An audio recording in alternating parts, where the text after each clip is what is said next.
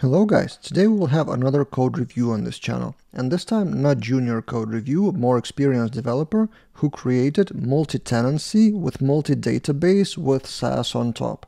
So a project like this where business owner could sign up, create their own listing projects which would land on Subdomain on a different database, and they would be able to log in as that project admin and manage their listings. Interesting part, that admin panel for that is based on our quick admin panel, which was a pleasant surprise, and also that developer used one of our demo repositories, which is Laravel Envoyer SaaS generator. We had a SaaS generator in the past, but it didn't pay off as a product, so we kind of shut it down. It still works, but we don't advertise it anymore. But there are a few repositories online for free, and I will link them in the description of this video. And let's see what advice I can give for multi-tenancy, multi-database. So first, installation of the project. I emphasize more and more during these code reviews that if you give that project for someone else to install, even for yourself in the future or on a new server, that instruction readme should be clear and working. And when I tried to install that project according to those instructions, I land and I get unauthorized. And as I know that this project is multi-database and multi-tenancy, probably I didn't configure Subdomain. So let's take a look. In the routes web PHP, I see homepage as website controller. Let's open website controller, and it is simple view. So there's no unauthorized middleware or something here. Where else can we find middleware? If it's not in the routes, then it's one layer above, which is route service provider, which registers all the route files. And in here we have in the map API routes, map web routes, and map tenant routes. So the third one is a custom thing. These two come from Laravel, and the third one, we will get to that. So let's click map web routes, which is exactly what we need. And here I see middleware check master domain. So probably that one is blocking us from entering. How to find that middleware? We go to app HTTP kernel file, and we check for check master domain, which is this one. Okay, what's inside? Okay, we check if the host is not config. Oh, config. So I had to enter that tenant master domain. Let's go to config. So config, it should be a file called config tenant. And here we have master domain, which is by default SaaS base test. And in my case, I've configured my Laravel Valet to have saas.test. So that doesn't match and it shows unauthorized. So my first advice, if there is something to prepare to launch the project, that should be in either Readme or in env.example or in both. So that app domain should be in .env. So if I open that .env, and let's open SaaS test here in the browser, and let's see if it works. And it worked. So advice for any of you developers and to the author, you should go to env.example and put all the variables here that other developers need, but just with empty values. And of course, update the readme that you need to configure that domain. Okay, we're in on a homepage. Next, let's try to sign up to register. And this should probably be called sign up. So log in and sign up from what I remember in English language. So we fill in with fake filler, register, and we're into the dashboard. What do I see on the dashboard? I can create a project, and as it will turn out in the future, it will create that database in Subdomain for me. So if you add a project, for example, let's call it a test, and then Subdomain should be test. So the final result subdomain will be test.saas.test, or actually let's name it something differently.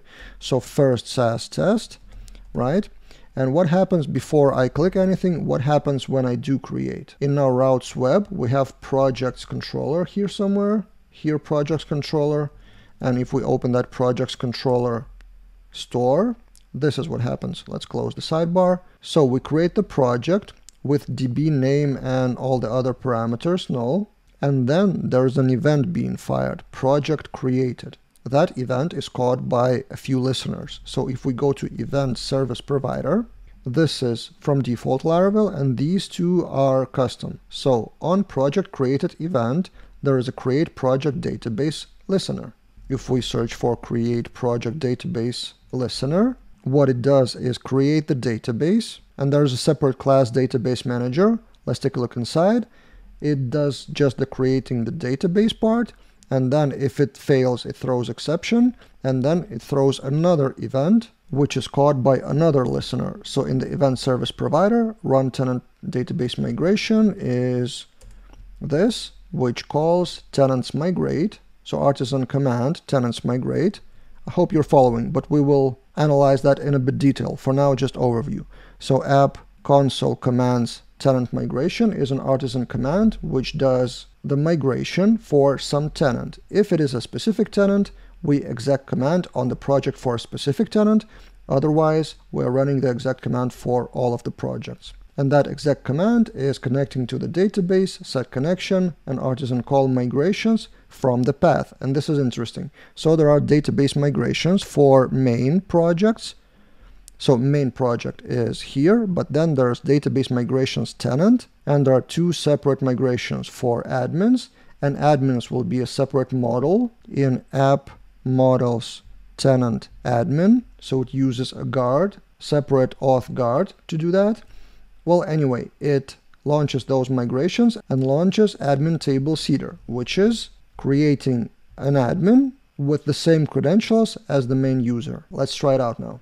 So it should create a database db_first. Let's see if it works. It works. It shows another warning of maximum amount of projects. That's related to Stripe, and that doesn't really matter. Let's see the database. In our main database, we have projects with subdomain first and database name db first. And then it actually created a separate new database on my local machine with admins, migrations, so everything that was in those listeners. It seems that it has worked, but let's take a look a bit deeper. As I understand now, I can launch first.sas.test subdomain and it would work. Let's try it out. We launch first.sas.test and it's still unauthorized. Why? So it works. This loads Laravel, and my Laravel valet should recognize the subdomains and attach to the same project, but it's unauthorized. Why? Because in the route service provider, we get back to map web routes. There's a domain being attached to map web routes, and then there's domain being attached to map tenant routes, like this.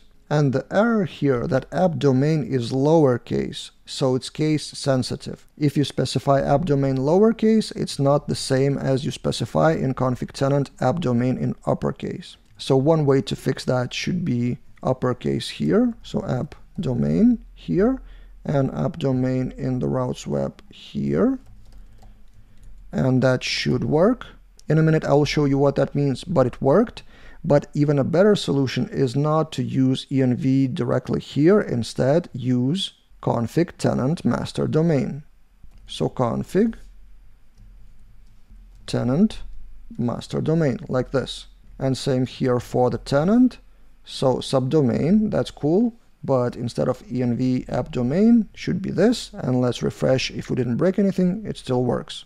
So that's the main advice, is to use config values first, and then inside of that config resolve the values by pointing to the env or providing default values. So now we loaded the URLs from our map tenant routes, and there's a separate tenant middleware, which is different, kernel PHP.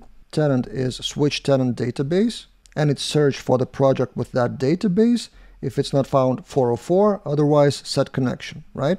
And there's a separate routes tenant PHP. Let's open it up, routes tenant PHP.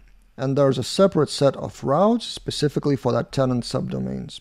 And this is where I get that default connection from. I think it's a security issue, or probably it's just for testing purposes. The project isn't done, so that will go away at some point, or will redirect to login. So if we launch login/login, we have a login form. It looks the same as in the main login, but actually it's a different controller. So admin login controller in tenant auth, so it's a different set of controllers. So app HTTP controllers tenant, but we can log in with the same user. So same user, and the password is the same. And we're in to the actual dashboard of tenant project. So I made it work. Now let's comment what I could improve, or what I would advise to improve. So when I create the project, I create a project with subdomain, and then it creates the database. It's a really huge operation, and I would double check the validation. So for example, what do we have in that store project request? We have name required. Anything about subdomain? So there are no rules what would be the subdomain. I would be very strict with the names because it creates the actual database on your server. So this should be not only required, unique, but then also some alpha num or even more strict rules on like only letters or something like that. Because at the moment I can create a project with another, the same subdomain, and I don't even predict what would happen. Would it override the database? Would it throw an error? Or what would happen? Don't know. So more validation on these operations. Next, the event of project created. And it's cool that it's using event and not just inline in the controller, but I would challenge the idea that there are two different events and two different listeners. So if the project is created, then we create the database here. Why don't we create the migrations here in line? Do we actually need another event that would be caught by another listener to run migrations? I'm not sure, maybe there's a reason for that and maybe I'm missing something, but I wouldn't create probably another listener and another event, and I would do the migrations here. Because if database creation fails, it would throw an exception and wouldn't even go to this part. So that's one thing. And another thing, with events, I'm not entirely sure that it's the best pattern to use. I would probably create a job for that and I would put that job into the queue. In this case, the database is pretty small with only a few database tables, so it launches quickly. But if that database grows, that tenant database, the structure grows, or some admin or some more stuff. So what I would do is, instead of having event project created, do something like PHP artisan make job, create project, or create project database, and then fire dispatch, or this dispatch, create project job. I don't remember the syntax actually. Let's actually check the Laravel documentation. Laravel jobs, dispatching jobs, podcast create, dispatch. Okay, so it's a bit different syntax. So create project dispatch, create project dispatch, like this. And then that job create project implements should queue, and that's the main thing. It should be put in a queue, and then everything here, everything that is now in listener should be actually a part of the job. That's not the only thing to do that. That's my personal opinion, and that events and listeners pattern is one way of doing that, but from what I understand, it's not queuable. So it's happening in the sync, whereas in fact, it should have been put in the queue because it's a more complex operation and may take longer. And also, I'm not sure it should have been an Artisan command. So inside of that listener, run tenant database migration, is Artisan call for tenants migrate. I would probably put that into the same queue to migrate the tenant database. Maybe the reason was that that developer launches that as Artisan command as well, so not only from the web. So maybe it makes sense to have it an Artisan command, but I would challenge that and maybe would put that in the same job and in the queue.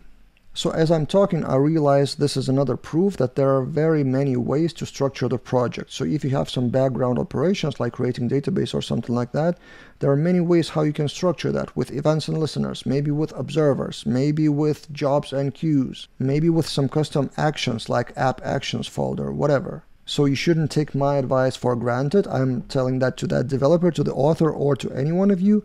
I'm just sharing my opinion, what I would maybe do, but I haven't actually done it. And maybe in the process of doing that, I would realize that that way of doing that is actually more correct than mine. And also you may realize that this way is more correct when the project grows. So when you have thousands of tenants, maybe you will realize that you have some performance issues or the code is not that maintainable or readable, and then maybe you will change the pattern. So as they say, there is no one way to skin the cat. So here I would like to end that review because the topic was multi-tenancy and multi-database. I've reviewed this part. The repository is not public and I don't have any permission to publish that, because in other code reviews, some of you asked in the comments to publish the repository. I don't have permissions to do that. It's not my code. But if you have any questions to the author, shoot in the comments. I'm pretty sure he will be reading the comments and maybe will reply, or maybe will give you access to the database. Don't know.